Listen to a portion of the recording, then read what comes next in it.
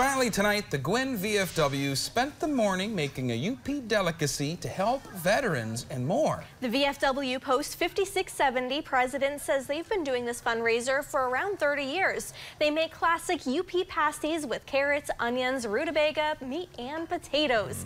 The Gwinn VFW auxiliary president says money raised goes to various veteran-based programs and community organizations.